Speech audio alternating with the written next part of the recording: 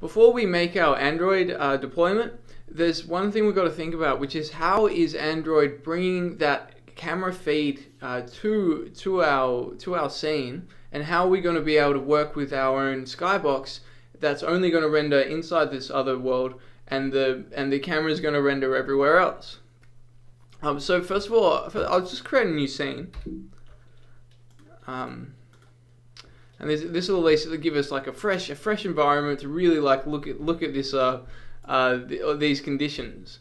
Okay, the first condition is, you see these clear flags up here in our Android camera. Now the clear flags are going to be overridden. It doesn't matter what I set that to, because when I run the Android session script, it's actually going to say, oh, we're going to clear, which means before you render anything else, render the whole screen as something, and it's going to render the whole screen as the camera feed, which is a problem for us because we really want to use these beautiful procedural skyboxes, and you need a camera to render a procedural skybox.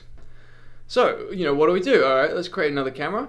So we'll set this main camera to being, we'll just clear it to a solid color so we can see what's going on. And we'll call this second camera our Skybox camera.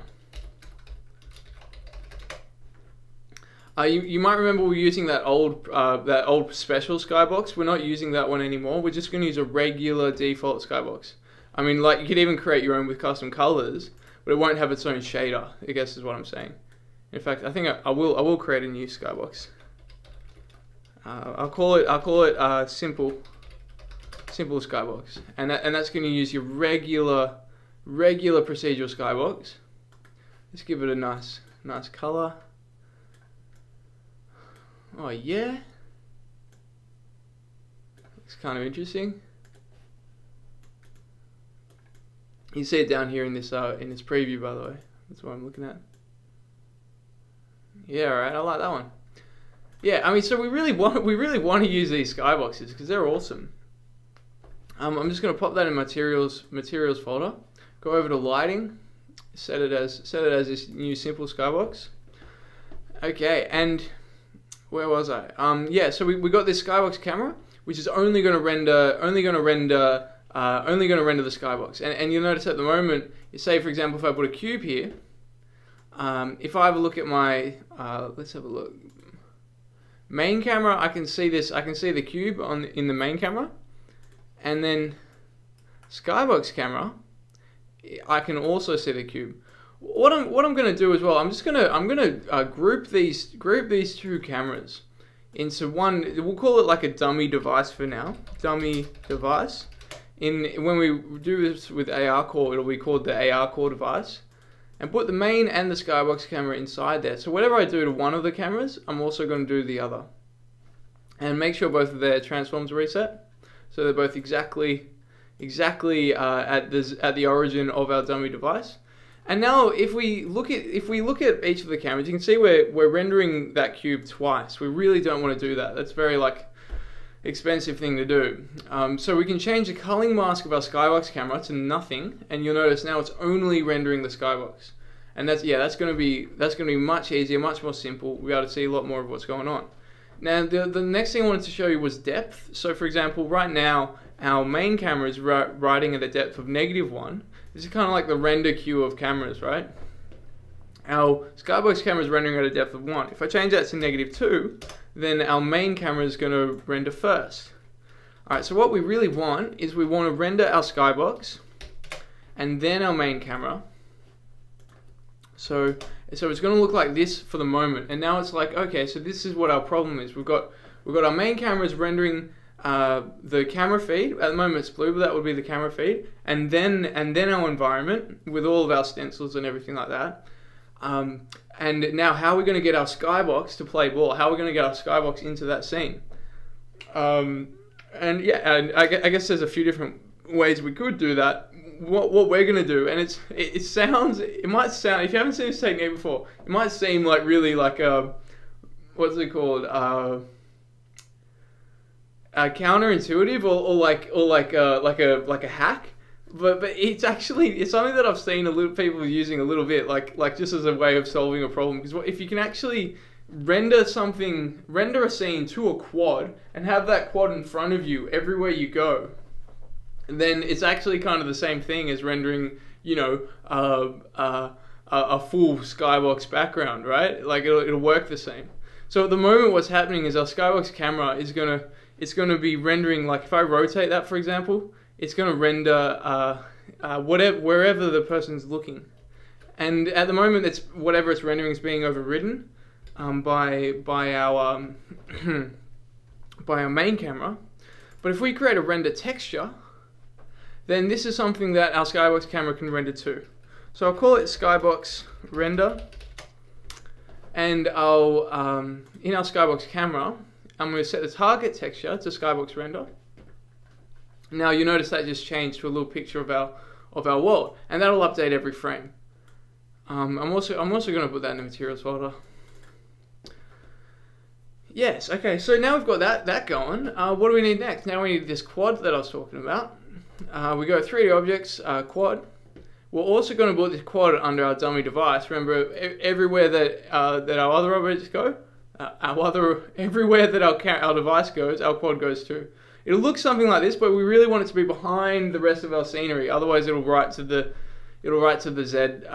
Z buffer and hide everything. All right, so by default, the Android's far clipping plane is 200 meters, and so we can say, why don't we put our quad at 150 meters? That's going to be really far away. You can barely see it at the moment, and then maybe like make it 200 by 200 wide and high. And now we can create a new material, which will be our material, which will actually have the picture of the Skybox on it. We'll call it the Skybox. We'll call it the Skybox render material. And if we use this unlit texture shader, then we can select our Skybox render texture, so put it on there, and then on our Skybox render material, we can attach it there, and we've got this kind of strange effect happening where our Skybox is being rendered twice, and it's being rendered to this material. Yeah, okay, so now we've got that sort of done. What's the next step? Well, we've got to consider that actually in our game, we don't want to render our Skybox all the time. So for example, at the moment, our Skybox would always 100% occlude our camera feed. We actually want to say only render the Skybox in this other world. And you might be starting to see where I'm going to go with this. It's like, oh, let's make another shader. So yeah, let's do that. The shader we've just been looking at is called the remember in our downloads folder when we downloaded all those shaders from the Unity downloads archive. The shader we were looking at is called unlit normal in that downloads folder. So I can just look up unlit normal, which it translates, I guess, to unlit texture. I'll pop it into my shaders folder. Let's change it to Skybox render.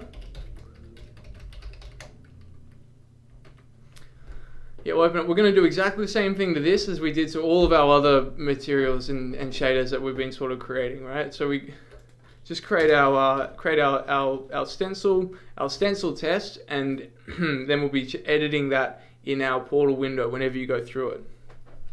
All right, so I'll create that enum.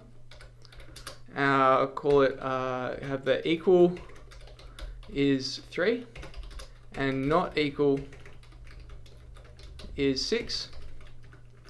All right, we'll call it stencil test. That's the most important one. Make sure that it's got exactly the same name as the rest of them.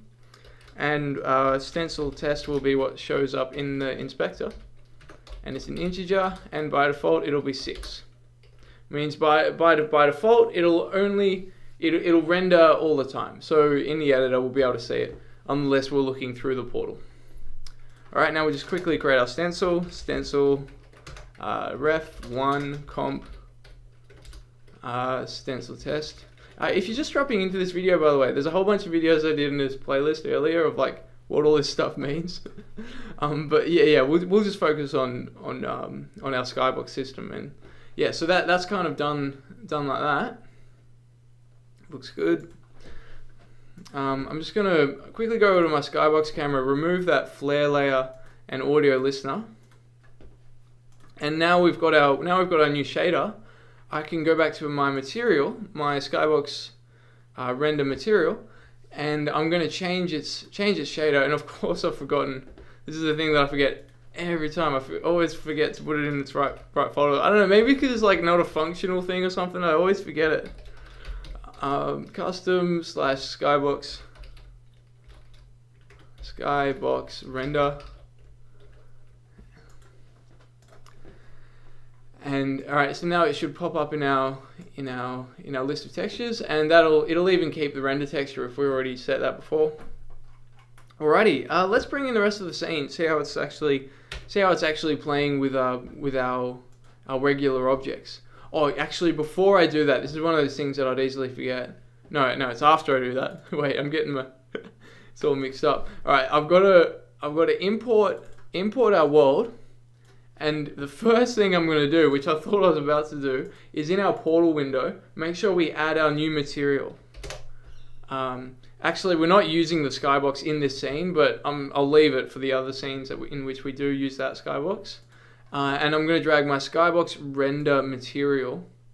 This is my Skybox render material. Into my materials that'll get updated. While I'm here, I'm also going to set up my device really quickly. Put that in my device so that this is what's going to check against if there's a collision. Speaking of collisions, remember there's two things we've got to do here. We've got to add a rigid body to our device. Whoopsie daisy. Make a rigid body. No gravity, is kinematic. Make a box collider. Is trigger. Size of 0.01. 0.01 high as well.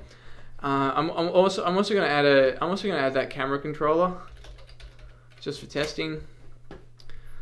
All right, now if I've done my job right, that might be everything. Let's see. All right, so yeah, this is really good to demonstrate what's actually happening here. I'm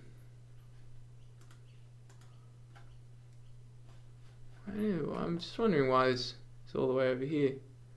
My camera's. You know what I think's happening? I'm just looking at my. I don't even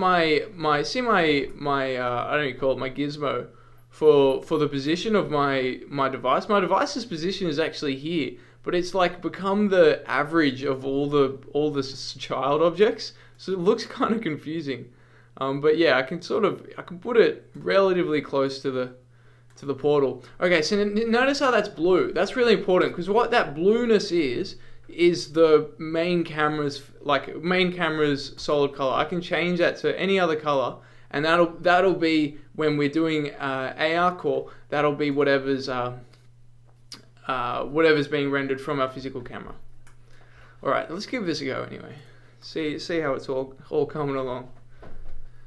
All right, so yeah, so we can see we've got our physical world, and you look on the inside. There's our other world. Pop through it, and then oh wow, okay, and you notice this plane is coming along with us. Wherever we look, we can see this Skybox, even though it's kind of like smoke and mirrors, right? You can see what's happening there. It's like wherever I look, that Skybox kind of following along. If I disabled that quad, then it would actually just go back to the camera feed. So yeah, so I guess that's our technique. In the next video, we'll actually put this into the Android device and actually deploy it.